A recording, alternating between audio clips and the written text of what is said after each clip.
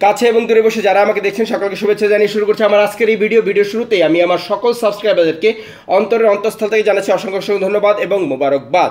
আজকে একটি বিশেষ বিষয় নিয়ে আলোচনা করব নতুন উদ্যোক্তাদের জন্য, সেটা হচ্ছে সিনসিয়ারিটি এবং বিশ্বস্ততা বা সততা। এই দুটোর মধ্যে পার্থক্য কি, দুটো একসাথে হলে কি হতে পারে, আর দুটোর মধ্যে একটি যদি না থাকে তাহলে কি ঘটতে পারে। আপনারা জানেন অনেক মানুষ আপনার সাথে কথা বলবে যখন আপনি ব্যবসা করছেন মার্কেট প্লেসে, খুব সিনসিয়ারলি, একদম সিনসিয়ারলি, এত সিনসিয়ারলিভাবে কথা বলবে যে আপনি তাকে বিশ্বাস করতে বাধ্য। কিন্তু ওই যে বললাম বিশ্বস্ততা বা সততা, সেটি কিন্তু সিনসিয়ারিটির সাথে মেলালে চলবে না। সিনসিয়ারলি মিথ্যে কথা বলার লোকের অভাব নেই, কারণ এমন অনেক মানুষ আছে যাদের এমন হুনার আছে বা এমন একটা কৃতিত্ব আছে যে তারা চোখে চোখ রেখে মিথ্যা কথা বলতে পারে। সো আপনি কাউকে যদি দেখেন এবং বলেন যে উনি তো খুব সিনসিয়ার, খুব আন্তরিকতার সাথে কথা বলছেন, সিনসিয়ারলি কথা বলছেন, কিন্তু তার মানে এটা নয় যে তিনি বিশ্বস্ততার পাত্র। আমি গতকালকে অনেক কিছু শিখেছি, তার মধ্যে একটি দুটি আপনার কাছে আমি শেয়ার করতে চাচ্ছি, যেহেতু আমি জীবন থেকে নেওয়া অনেক কিছু শেয়ার করি এবং করা উচিত। কারণ আমি যেখানে যেখানে বুঝবো, আমার বাবা এটাই করতেন, বাড়িতে এসে সব বলতেন, বাইরে যা হতো আমার বাবা এসে বাড়িতে এসে বলতেন। তার মানে আমার বাবা বলতেন যে ভবিষ্যতে কোনো ধরনের বিপদ থেকে হয়তো এটার কারণে তোরা বেঁচে যেতে পারিস। তো আমি গতকালকে গিয়েছিলাম একটি ইউজড কার কেনার জন্য, মানে মার্কেটটা যাচাই করার জন্য, দেখার জন্য। তো যথারীতি আমার এক বাঙালি বন্ধু আমাকে একজন পাকিস্তানির কাছে নিয়ে গেলেন, যেহেতু তারা এই স্ক্র্যাপ বা মানে গাড়ি এবং পুরনো গাড়ি ডিল করে।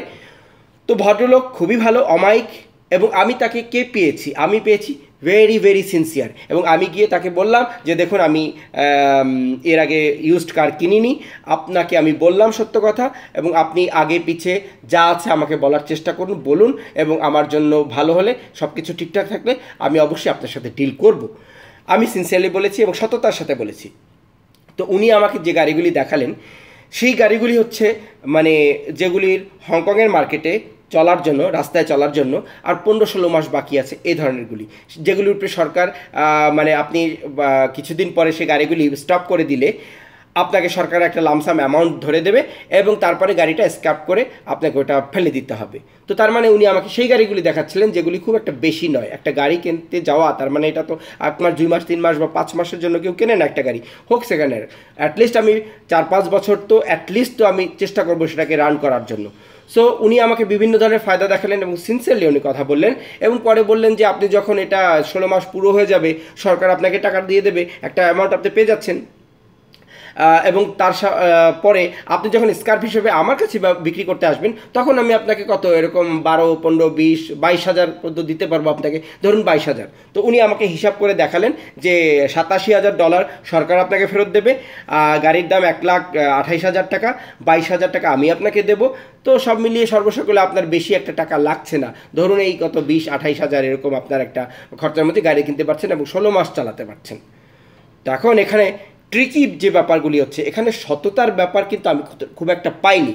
উনি বলেছেন ঠিকই, সিনসিয়ারলি বলেছেন, কিন্তু ব্যাপার হচ্ছে প্রথমত একটা মানুষ গাড়ি কিনতে গেলে সে 15 মাস 16 মাসের জন্য কেন কিনতে যাবে, নাম্বার 1, কারণ এই ধরনের ঝামেলা করার তো দরকার নেই। দ্বিতীয়ত হচ্ছে, যখন আপনি বললেন যে স্কার্প তিনি শুরু করেছেন 15 থেকে 16, 17, 18, 20, 22 পর্যন্ত, 22 তো আমি কিনে রাখবো, 22,000 কিনে রাখবো, ধরুন 22,000 হিসাব লাগান, তিনি 22,000 হিসাব লাগালেন। কিন্তু সত্য কথা হচ্ছে, যদি এটা এভাবেই হয়, আমি তার থেকে গাড়িটা কিনি, তিনি কি 16 মাস পরে আমার থেকে 22,000 টাকা স্ক্র্যাপটা কিনবেন? নো, অবশ্যই না। কারণ আফটার বিফোর বলে একটি কথা আছে, আমার বাবা এই কথাটি বলতেন, আপনাদেরকেও বুঝতে হবে। কারোর সাথে ব্যবসা করতে গেলে বিফোর একটা ব্যাপার, আফটার আর একটা ব্যাপার। যেমন ইলেকশনের সময় হয়ে থাকে, আমাদের নেতারা কী করে থাকেন, যে কাউকে দেখলে বলে, আরে চান্দু কোথায় আসিস, আয় 100টা টাকা নে, ডিম কিনা খাইস বা একটা কিছু কিনা খাইস, চাপা চুপা দিয়ে তোর ভেঙে গেছে, মানে কত দরদ দিয়া সিনসিয়ারলি কথা বলে, রাইট? কিন্তু ইলেকশনে জেতার পরে ঘটনাক্রম হয়ে যায় কি, উনি দূর থেকে যদি সালামও দেয় সেই চান্দু, সোকল চান্দু, উনি বলেন কে রে, চিনলাম না তোরে, আচ্ছা ঠিক আছে পরে আসিস, পরে কথা হবে না, ব্যস্ত আছি। আফটার বিফোর অনেক বিশাল ব্যাপার, তাই না? তো আমি যদি স্কার্পটা তার কাছে বিক্রি করতে যাই, আপনি কি মনে করেন, আপনি আমার দর্শক শ্রোতা, আপনি কি মনে করেন তিনি কি আমাকে সর্বোচ্চ সেই 22,000 যেটা তিনি আমাকে এখন হিসাব মিলিয়ে দিলেন, সেই 22,000 কি আমাকে অফার করবেন? অবশ্যই না। কারণ যখন মেয়াদটা শেষ হয়ে যাবে, তখন সেটা লোহার ভাও ছাড়া অন্য কোনো ভাও হবে না এখানে হংকংয়ে, তাই না? তো তখন আমাকে কিন্তু লোহার ওজনই দেবেন। তো লোহার কতই আমি পাবো? ম্যাক্সিমাম $5,000 থেকে $7,000 আমি পাবো, এর বেশি তো আমি পাবো না। কিন্তু বলার সময় কিন্তু উনি আমাকে বললেন। তো আমরা অনেক সময় বা দেখি যে মানুষ পারপাসলি, তার নিজের পারপাসের জন্য, নিজের পারপাসকে সার্ভ করার জন্য, নিজের লাভ করার জন্য সিনসিয়ারলি মিথ্যে কথা বলে, অথবা সত্যের অপলাপ করে, অথবা সত্যকে ঢেকে যেটাতে তার ফায়দা বেশি সেটাকে হাইলাইট করে। এই জিনিসগুলো একজন নতুন উদ্যোক্তা হিসেবে আপনাকে বুঝতে হবে। এবং এখন আমি যেহেতু বললাম, গতকালকে আমি যেহেতু কামতিন সাইডে গিয়েছিলাম, সেখানে গাড়ির অনেক ইয়ার্ড রয়েছে এবং আমার এক বন্ধু আছে, আমি গেলাম, অনেক কিছু শিখেছি। সেই আমার বন্ধুই বাসে যখন আমরা ইয়ার্ডের দিকে যাচ্ছিলাম তখন বলল যে এরকম এরকম একজন মানুষ আছে, বাংলাদেশ তো অনেকেই দুই একজন শুনলাম তারা নাকি অনেক টাকা পয়সা নিয়ে হংকং ছেড়ে চলে গেছে, প্রায় 1,60,00,000 বা এর চেয়ে বেশি 2-3 জনের কাছ থেকে উঠিয়ে তারা চলে গেছে, এরকম আর কি। তো সামহাউ, তো যখন সে এই কথাটি বলল তখন আমার মাথায় 2-1জনের চিন্তা আসলো। একজনকে তো আমি মানে তার ইশারা যেভাবে আমাকে বলল বা ডিসক্রিপশন যেভাবে দিল আমি কিন্তু বুঝতে পেরেছি এই লোকটি অত্যন্ত মিষ্টভাষী, অত্যন্ত গ্রেট পার্সোনালিটি। তার পার্সোনালিটি দিয়ে সে 4 থেকে 5 বছর, ম্যাক্সিমাম 5 বছর হয়নি সে হংকংয়ে, আমরা দেখেছি হংকংয়ের মার্কেটে সে 5 বছরে সব ফোরামে যেত, সব জায়গায় সে মেম্বার হয়েছে। ইভেন সে আমাকে, আমি শাকিম সাইনিয়াবাদ, আমাকে তিনি আওয়ামী লীগের ইফতার পার্টিতে দাওয়াত করতেন, হ্যাঁ, ইনভাইটেশন পাঠাতেন। তো এখন দেখার বিষয় হচ্ছে যে চেনা বামনের পৈতা লাগে না, তাই না? আমার নাম শাকিম সাইনিয়াবাদ, তো এটা অবধারিতভাবে ধরেই নেওয়া যায় এবং যেটা মানুষ বুঝতে পারে যে আমাদের বঙ্গবন্ধু পরিবারের সাথে একটি সম্পর্ক রয়েছে। আচ্ছা, আমি ডিটেলসে যাচ্ছি না, কিন্তু এটা বলতে চাচ্ছি আপনাকে যে তিনি আমাকে এইসব ইনভাইট করতেন এবং তিনি আমাকে অনেক জায়গায় অনেক ব্যবসার জন্য নিয়ে গিয়েছেন। অবশ্য আমি সেটা কর্ণপাত করিনি বা করিনি, কারণ আমার হয়তো সেটার সাথে ম্যাচ আপ হয়নি। তো পরবর্তীতে আমি দেখলাম এই লোকটি এত অল্প সময়ের মধ্যে এত জায়গায় মিশে গেছে রক্তের মধ্যে, এবং পরবর্তী তার ফ্যামিলিতে কিছু ঝামেলা হয়েছিল, সমস্যা ছিল, সেটার ব্যাপারে আমি যেতে চাই না, কিন্তু আপনাদেরকে এটা আমি বলতে চাই সেই লোকটি অনেক টাকা নিয়ে হংকং থেকে চলে গেছেন। সো দেখুন, খুব সিনসিয়ার, একদম মানে মাই ডিয়ার পার্সোনালিটি, এত সুন্দর কথাবার্তা বলে, কিন্তু রেজাল্টটা কী হলো? Result is the name of the game. রেজাল্টে কী হলো? তিনি কিন্তু নেই। তার মানে হচ্ছে আপনারা কারো কাছ থেকে প্রতারিত হওয়ার আগে প্ররোচিত যেন না হন, সেই জিনিসটা আপনাকে মনে রাখতে হবে। কারণ কারো প্ররোচনায় গেলেই কিন্তু প্রতারিত হওয়ার সুযোগটা বেশি থাকে, এটা আপনাকে বুঝতে হবে। যদি কেউ সিনসিয়ারলি বলে, অনেক ভালো ভালো কথা বলে, চোখে চোখ রেখে আঁখমে আঁখ ডালকে আপনার সাথে কথা বলে, তারপরেও কিন্তু আপনি বাস্তবতাকে নিরীক্ষণ করবেন। আমি কিন্তু এই ভদ্রলোকের বাস্তবতাটা নিরীক্ষণ করে কিন্তু আমি ওনার দেয়া প্রজেক্টগুলিকে আমি কাজে লাগাইনি, অথবা আমি সেভাবে কর্ণপাত করিনি, কারণ আমি জানি যেটা আমি বুঝি সেটা আমার জন্য বেস্ট। ওটা নিয়ে যদি আমি ঠকিও, নিজের বুদ্ধিতে যদি আমি ঠকিও, তারপরে সেটাকে আমি ঠকা বলবো না, আমি বলবো এটা আমার একটা শিক্ষাও হয়েছে, কারণ আমি নিজের বুদ্ধিতে ঠকলেও ভালো। আর যদি আরেকজনের বুদ্ধিতে, তাহলে সারাটা জীবন আপনি তাকে ব্লেম করতে করতে আপনার আধা জীবন বের হয়ে যাবে। সো বলতে চাচ্ছি এটা, আপনারা যখনই কারো কথায়, ইভেন আমার কথাও যদি আপনারা মানে করতে চান, তাহলে আমি যেটা বলি সবসময়, চোখ কান খোলা রেখে চারদিকে, তারপরে আপনি করবেন। কারণ আমরা চাই একটা সুস্থ সমাজ গড়তে। আমরা এখানে এসেছি জোচ্চুরি করতে আসিনি, এবং আমরা এখানে থাকার জন্য এসেছি। আমরা এখানে, বা আমি যেটা করছি সেটা হচ্ছে একটা ইয়ং ছেলেদের কিছু দেওয়ার জন্য, কিছু করার জন্য। তারা করতে থাকুক, বাইরে থেকে করুক। আমার একটা কথা দিয়ে যদি তার উপকার হোক, বাইরে করুক, আমার সাথে আসতেই হবে এমন কোনো কথা নাই, ঠিক আছে না? এমন কোনো কথা নেই। কোনোদিন আমি কাউকে বলিনি যে আমার সাথে আসতে হবে বা আমি এটা করে দেবো, হ্যান করেগা ত্যান করেগা, কিন্তু এ ধরনের কথা আমি বলিনি। তো যে ব্যাপারটা হচ্ছে, আমি বাবার গল্প দিয়ে শেষ করতে চাচ্ছি, অনেক বেশি বড় হয়ে যাচ্ছে, হয়তো 9 মিনিট হয়ে গেছে। তো এখন আমার বাবা একটা জমি কিনেছিলাম, হয়তো এর আগে বলেছিলাম একটা ভিডিওতে। তো সেখানে আমার বাবা একটা দোকানে গিয়েছেন যথারীতি, এবং সেখানে দেখলেন যে সেই দোকানি অন্য একজন মানুষের সাথে একটু রূঢ় ব্যবহার করছে। তো আমার বাবা সেই লোকটা চলে যাওয়ার পরে দোকানিকে জিজ্ঞেস করলেন যে ভাই, আপনার দোকান থেকে তো সদাপাতি করা খুব একটা মুশকিল হবে, কারণ আপনি তো টাকা পয়সা এদিক ওদিক হলেও, যদি মনে করেন যে আমার কাছে টাকা নেই, আমার একটা জিনিস দরকার, আমি নিলাম, তা আপনি হয়তো খ্যাক করবেন, এইভাবে করবেন, এটা তো আসলে কী ব্যাপার? তো উনি বললেন যে না ভাই, কথাটা আমি আপনাদের বুঝাই বলি। কথাটা হচ্ছে এরকম যে এই লোকটা এখানে ভাড়াটিয়া, এবং সে তারে আমি খুব বেশি দিন চিনি না, এবং সে যেহেতু ভাড়াটিয়া, বেশি অ্যামাউন্ট যদি সে বাকি করে, আমি গরিব ব্যবসায়ী, আমি তাকে দিতে পারবো না। অবশ্যই আমাকে তাকে যেটাই আপনি বলেন, রূঢ় হোক বা যেভাবে হোক, আমাকে টাকাটা আদায়ের জন্য চেষ্টা করতে হবে। কারণ সে এখান থেকে বাসাটা চেঞ্জ করে ফেললে তাকে আমি কোথায় খুঁজবো? আমি দোকান দেখবো না, তাকে আমি খুঁজবো। কিন্তু আপনি এই জায়গায় 2টা ইট যখন গাড়ছেন, যখন আপনি 2টা ইট এখানে রাখছেন, মানে বাড়ি কিনছেন, নিজে কিনছেন, কারণ আপনি আর যাবেন কোথায়? তো আপনার প্রেক্ষাপট আলাদা। তো সেই কারণে আমি বলি যে যারা আমার মতো যারা মনে করেন হংকংয়ে ফ্যামিলি আছে, হংকংয়ে রুট আছে, হংকংয়ে অনেক দিন যাবত আছে, একটা বিশাল একটা রেপুটেশন আছে, তাদের জন্য কিন্তু ইচ্ছে করলেই কিন্তু অনেক কিছু করা সম্ভব না, অনেক ওয়াদা করা সম্ভব না। কিন্তু যারা হাল লাগাতে এসেছেন, কিছুদিনের মধ্যে, অল্প দিনের মধ্যে অনেক জনপ্রিয় হয়ে গেলেন, বিভিন্ন ফোরামে গেলেন, এদিক যান ওদিক যান, তো তাদের ক্ষেত্রে একটু বিশ্বাস করা, মানে আপনাকে এই জিনিসগুলি দেখতে হবে, কার রুটটা স্ট্রং, কার রুটটা মানে উড়ে যাবে। যেটা গাছটা শক্ত সেটা কিন্তু যত ঝড় তুফান হোক সে কিন্তু চট্টান কি তারা মজবুত হোক কি খাড়া रहेगा, মানে একটা হিন্দি ছবির ডায়লগ মনে আসলো, তো খাড়া থাকবে। যেটা জ্বর বা শিকড় মানে শক্তিশালী, আর যেটা নরম সেটা তো পড়ে যাবে বা এভাবে চলে যাবে। তো যারা উনি যেভাবে এসেছিলেন, আমি নাম কিন্তু কারো নেইনি, ঠিক আছে, যেভাবে এসেছিলেন উনি ওভাবেই চলে গেছেন, মধ্যেখান থেকে কিছু টাকা উনি নিয়ে গেছেন। সো এই যে জিনিসগুলি, এই ধরনের কপট ব্যবসায়ী থেকে তারা যত মিঠি কথাই বলুক না কেন, যত মিষ্টি কথাই বলুক না কেন, সেখান থেকে যদি আপনি নিজেকে শিওর না করেন যে সেটা সিনসিয়ার এবং বিশ্বস্ততা, এই দুটাকে যদি আপনি এক করে ফেলেন, গুলিয়ে ফেলেন, আপনি যদি মনে করেন he must be truthful because he is so sincere, no, it is very possible to B আনট্রাস্টওয়ার্থি অথবা অবিশ্বস্ত, being at the same time being very very sincere. কারণ এরকম আমি অনেক দেখেছি, অনেক মানুষ দেখেছি চোখের মধ্যে চোখ রেখে মিথ্যে কথা বলতে পারে, এমন লোকের কোনো অভাব আমি দেখিনি। বিশেষ করে মার্কেট প্লেসে এখানে সামান্য কিছু টাকার জন্য মানুষ অনেক কিছু করে ফেলে, অনেক। এই যা হোক, আমি যেটা বলতে চাচ্ছিলাম সেটা হচ্ছে এটা, যে চোখ কান খোলা রাখবেন। এবং এই ভদ্রলোক যে পরিশেষে বাঙালি ভদ্রলোকের কথা বললাম, এই ভদ্রলোকের ব্যাপারে আমি বলতে চাই যে তিনি কিন্তু আসলে খুবই চার্মিং পার্সোনালিটি। তিনি গান গাইতেন, রবীন্দ্রসঙ্গীত গাইতেন, এবং তিনি কিন্তু, আমি পরবর্তীতে এক সময় তার বাড়িতে যখন গিয়েছিলাম, তিনি কিন্তু আওয়ামী লীগ গভর্নমেন্ট সম্পর্কে উষ্মা প্রকাশ করেছিলেন একজন তার্কিশ ভদ্রলোকের সামনে, আমার সামনেই। তিনি তখন আমার পরিচয় ভালোভাবে জানতেন না, এখনও হয়তো জানেন কিনা আই ডোন্ট নো, আর জানলেও সেটা রিয়েলাইজ করেন কিনা সেটা আমি জানি না। কিন্তু পরবর্তীতে আমি তাকে দেখেছি তিনি আওয়ামী লীগের নেতা। ও মাই গড, এই যে হাইব্রিড নেতা, এই যে এগুলি, মানে রাজনীতির কথা আমরা যদি বাদও দিয়ে দিই, ঠিক আছে, আমি কিন্তু রাজনীতির কথা বলি না, কথা প্রসঙ্গে আসলো যেহেতু আমার নামের পিছনে সাইনিয়াবাদ আছে সেই জন্য আমি বললাম আপনাদেরকে, সেটা আলাদা ব্যাপার। কিন্তু আমি এখানে কোনো রাজনীতি বা কোনো কিছু করছি না, আমি শুধু একটা নীতি করছি, সেটা হচ্ছে পয়সা নীতি। আপনাদেরকে কিছু করতে হবে, এবং করার জন্য আপনারা ইয়ং ছেলে পেলে আছেন না, আপনাদের অনেক যারা বাচ্চা আছেন, নতুন চিন্তা করছেন, আপনাদের ব্রেন কিন্তু অনেক পাতলা, মানে পাতলা বলতে বোঝাচ্ছি যে বিশ্বাস করা যেতে পারে, আপনারা বিশ্বাস করতে পারেন না, ভাই বড় ভাই বলছে এতদিন ব্যবসার সাথে আছে, এই ধরনের ঠক বাটপার থেকে বাঁচিয়ে রাখা অথবা তাদেরকে স্বরূপ উন্মোচন করাও কিন্তু আমার একটি কাজ। এই জন্য আমি বলি না, আমার একটি কাজ হচ্ছে আমি আপনাদেরকে ভালো কিছু দিতে পারি না পারি, বিপদ থেকে রক্ষা করার চেষ্টা করবো, এই জিনিসগুলি আমি করি। এইটাই হচ্ছে আমার সিনসিয়ারিটি এবং একটার সাথে বিশ্বস্ততা। কারণ আমি আজকে একটা দ্ব্যর্থহীনভাবে আপনাদের কথা বলতে চাই যে সেদিন আর একটা কথা আমি মনে পড়ে গেল, সেটা হয়তো ভিডিও বড় হয়ে যাচ্ছে, আমি একটু শেষ করে দিচ্ছি।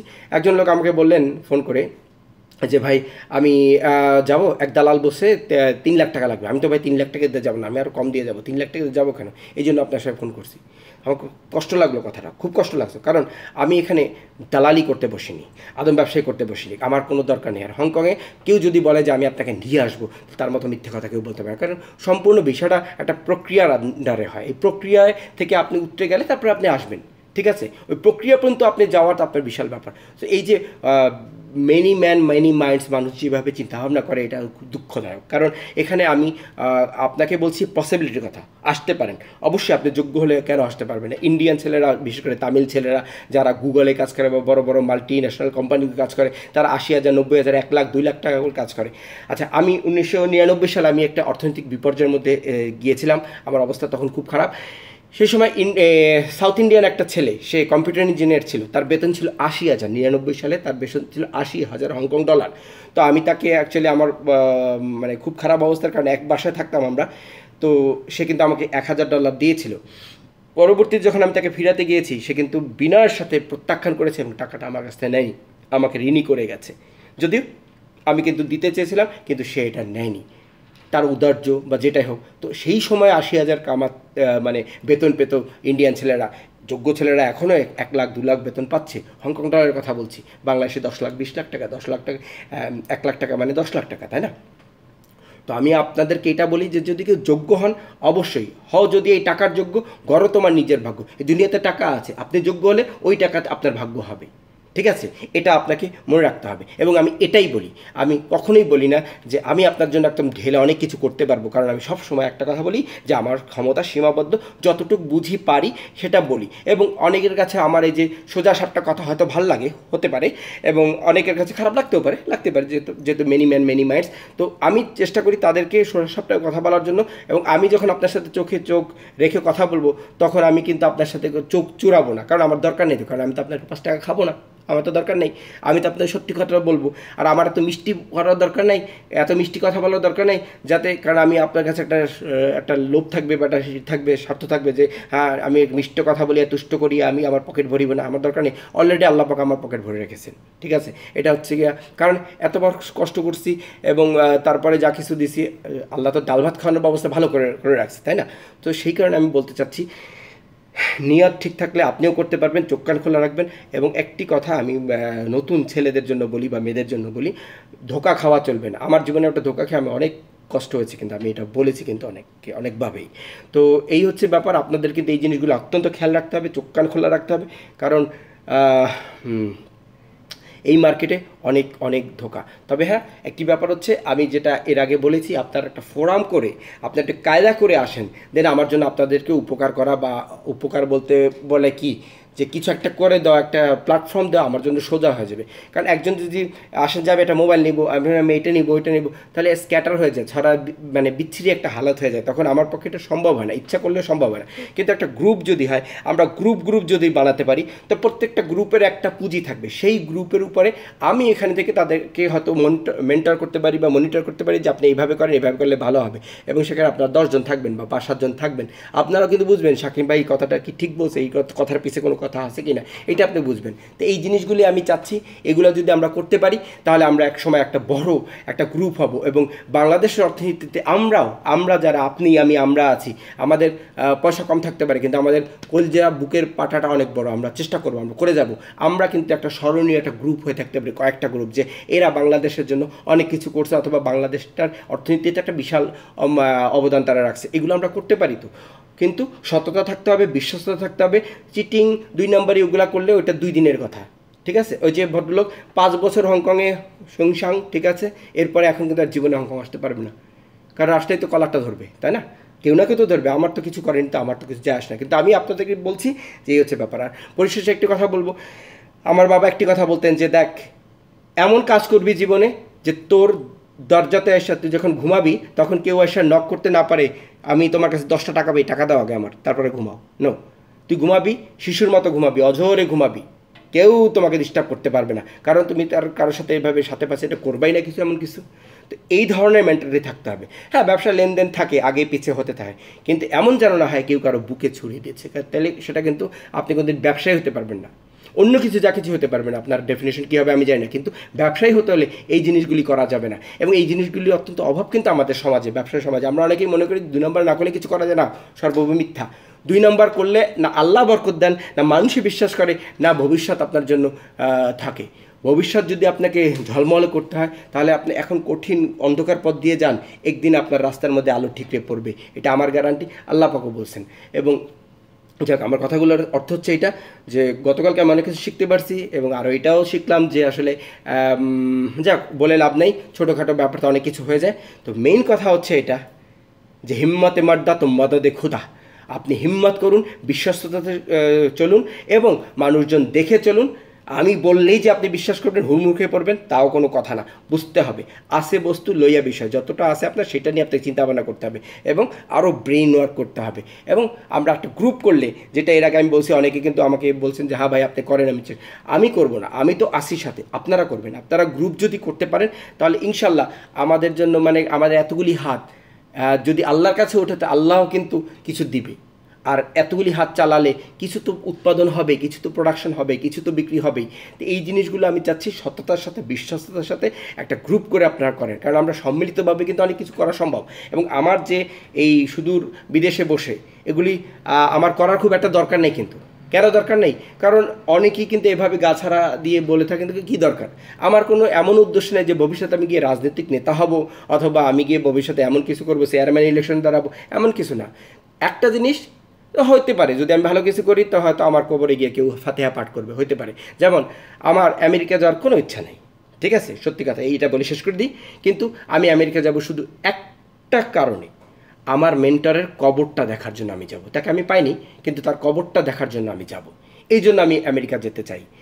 যখনই আমি ভিজিটে যাব আমেরিকাতে, তখন আমি আমেরিকা যেতে চাই এবং তার কবরটা দেখতে যেতে চাই। আমাকে যদি ইমিগ্রেশন প্রশ্ন করে তুমি কেন যাবে, আমার উত্তরটা হবে আমি আমার মেন্টর, যার জন্য আজকে আমি এত কিছু পেয়েছি জীবনে, অথবা আমি নিজেকে চিনেছি আমার জীবনে, আমি তার কবরটা দেখতে চাই। যাক, সবাই ভালো থাকবেন, এতটুকুই চাওয়া। এবং অনেকে জুটছেন, আমার খুব ভালো লাগছে, থ্যাংক ইউ ভেরি মাচ। কথা তো অনেক বলতে ইচ্ছা করে, কিন্তু বেশি সময় নেই, আর বেশি বেশি বড় হয়ে গেলে কিন্তু আবার ভালো হবে না। খোদা হাফেজ।